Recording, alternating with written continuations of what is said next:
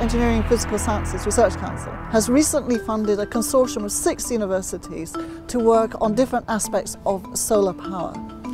And the reason we need this research is because traditional solar cells are made from crystalline silicon, which, although the price has dropped recently, it costs a lot of energy to make.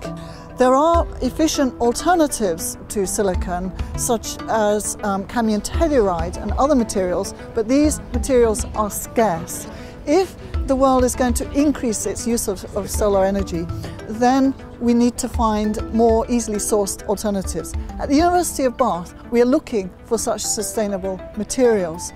And we are also looking at novel types of solar cells which can be made to be flexible and very light, unlike conventional silicon, which has to be encased in glass and is therefore fragile.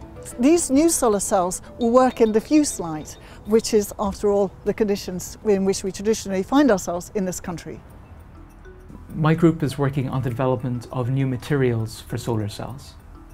We perform computer simulations on the fundamental building blocks of matter: atoms, ions and electrons. So we combine high-performance computing resources, so some of the largest supercomputers in the world, with basic tools of quantum chemistry, which have been developed over the last century. So the ultimate aim is to predict the properties and performance of materials even before they've been made in the lab. As part of the Super Solar Hub, we're working at overcoming the limitations of the current generation of silicon-based solar cells. So we're looking at new materials that can have similar performance in terms of converting sunlight to electricity, but at a lower cost and that are more scalable. So one recent success is kesterite, a new material formed from just copper, zinc, tin and sulfur, which are all quite low cost and abundant elements. So these are very important factors if we're looking at scaling up solar cell technologies to meet a significant fraction of our energy needs. So why kesterite materials are generating a lot of excitement is because they absorb light very strongly. So for a silicon-based solar cell, we need a relatively thick film, for example, the thickness of this book. For a kesterite-based device, we can get away with using just a couple of pages. So the amount of material used is diminished and the cost of the overall device is lower, while keeping similar performance. So once we have a robust theoretical understanding of how material works, how it interacts with light, and how we can optimize its performance, then we pass this information on to our experimental collaborators to actually synthesize the materials. So traditional solar cells are often made using expensive high vacuum techniques, or the materials for the solar cells are solution processed from harmful organic solvents.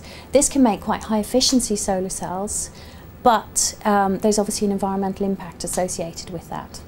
One of the things we're doing in my research is looking at trying to prepare materials that are processed from water as an environmentally friendly solvent. In my lab we make different materials and we put them into test cells. So we typically make 1 centimetre squared test solar cells and measure how efficient they are and how they behave. The next step in the research is normally to do some whole device modelling to try and understand better how all the different materials in the solar cell interact with each other. So my work is to understand the currents that come out of real cells, such as this one.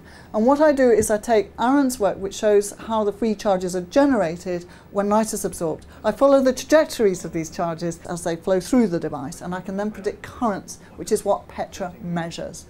So I can compare my predictions of the currents with Petra's measurements, and we can use the comparison to update our knowledge of how these cells work, and more importantly, how they stop working, because these cells degrade quite quickly and we want to find designs that give them a longer lifetime. I've recently got European funding for a network called Destiny, which is training graduate students to understand these degradation processes.